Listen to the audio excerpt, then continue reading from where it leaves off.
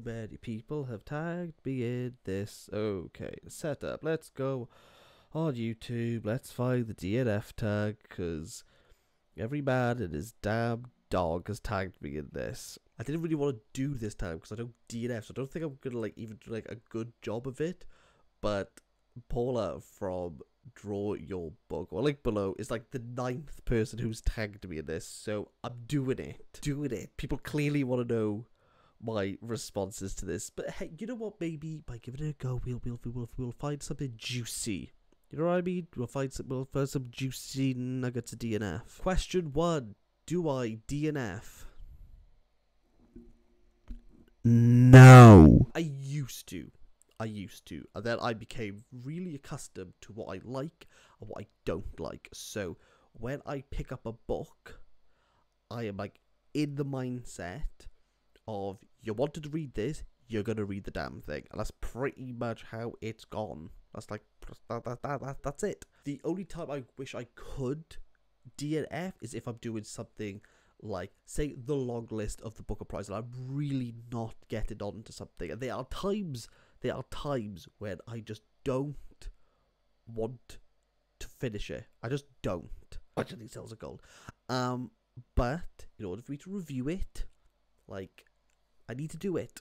I need to push myself through. But again, I'm kind of in that space of I'm going to do this book this week. I'm going to review it. So it kind of gives me a little bit a push on. But yeah, when I was trying to figure out my taste, what I liked, what I in the mood for, I really think that's a really good way of putting it. Currently now, my objective is to read books that I want to read, and the time and effort that I'm putting into them are worth it in some way, shape, or form. That's kind of how it is. That's how it is. Question 2: if you DNF a book, does it count towards book read for the month? Okay, I don't DNF, but yeah, if you've read some of it, then yes, it counts. Of course. If I've listened to half an album, if someone went, "Oh, have you listened to?" Let's find someone. What's the most recent thing I put on my Spotify? Let's have a look. This will be I think it's, oh no, please don't be. I think it is. Oh yeah, Jasmine Bean. Great choice, Kieran. Oh, if it was the half an album for it, if someone went, "Well, have you listened to the album?" I go, yeah, I've listened to half of it. So if you read half a book, yeah, of course I count. Yeah, of course. Okay, maybe if you don't finish 10% of it, maybe I wouldn't count it. But that would be the same as watching the first 5 minutes of the film and be nah, we didn't fancy it. If you've at least put some time and effort into it, then yeah, 100% it counts. So if I said no, if someone said, "Did you finish it?" That's a different thing. But yeah, did you read it? Yeah, of course you read it. Next question: is there a difference between DNF and just putting it down for a bit? Yeah. I'm so cramped. DNF to me is that you didn't finish it and you ain't gonna finish it.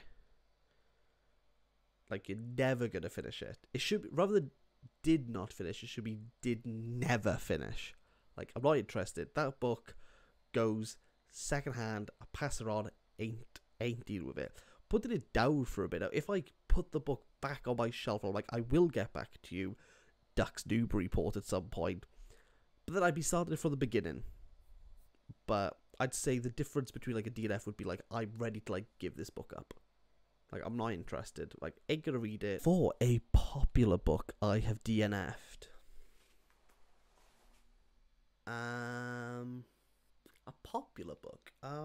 Wish I could say Normal People, but I finished that and thought that was a load of twaddle. Okay, I'll go for 2 answers. I can think of a popular commercial book. I'm not sure if this is what this question is asking, but one that did well quite recently, and a classic. So the classic was Perfume by Patrick Suskind.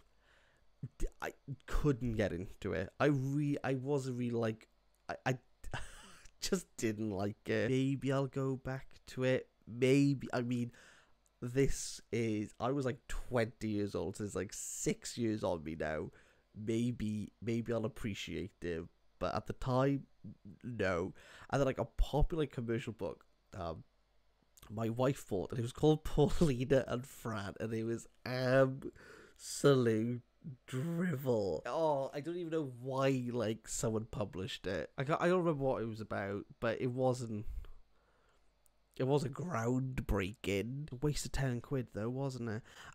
A book that you wish you would DNF. Sally Rooney, Normal People.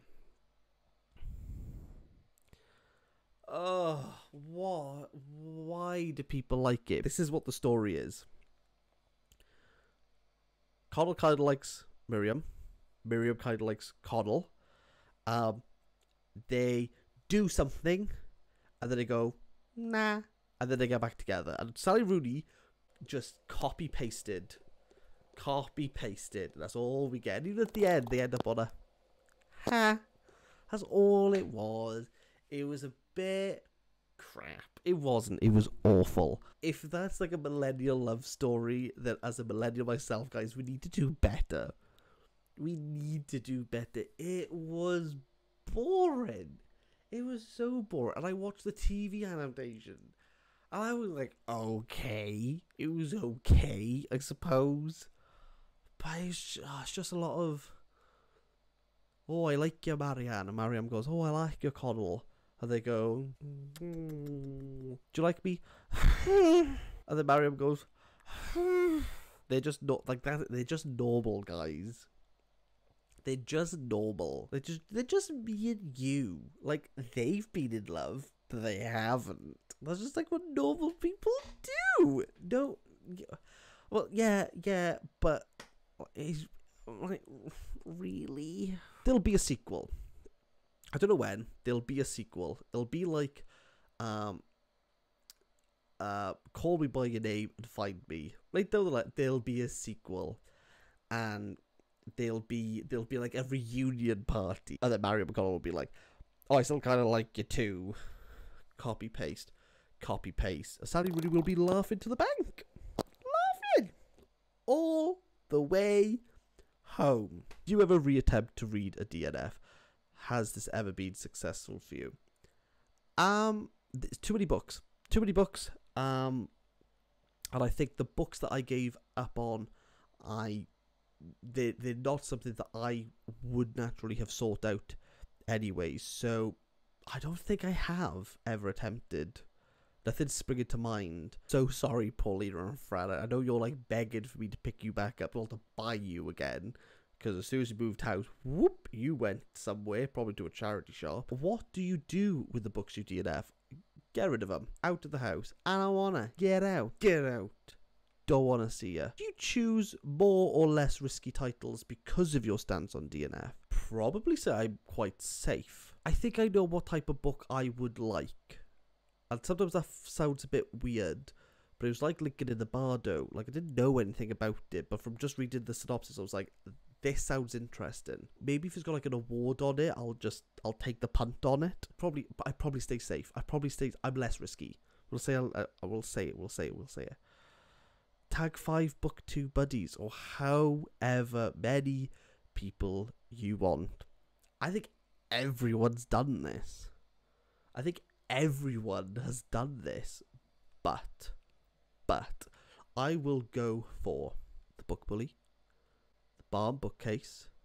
Let's talk about Book Baby. I don't think you've done it. Come on, Kieran, you can think of 2 more people. I know loads of people have done this already. Simon Savage. You're doing a video every day in November. This could be one in the bank. I'll put you on here. And someone else. Let's go for Freshly Read Books. Sarah from Freshly Read Books. There we go, 5 people. The Book Bully, the Bar Bookcase. Let's talk about books, baby. Simon Savage, Freshly Read Books. I think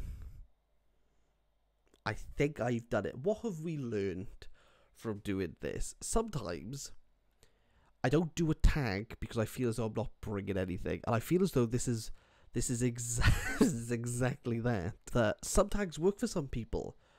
Others, the questions just don't. They just don't fit. I just don't. I don't think we've learned anything about me. Like, was it a surprise that I didn't like Normal People? But like, was that a shock? Was that a shock? Maybe wait, Paulina and Fran. You've learned about Paulina and Fran. Give Paulina and Fran a go. I mean, like 50 pages of it, just like kick it to the curb.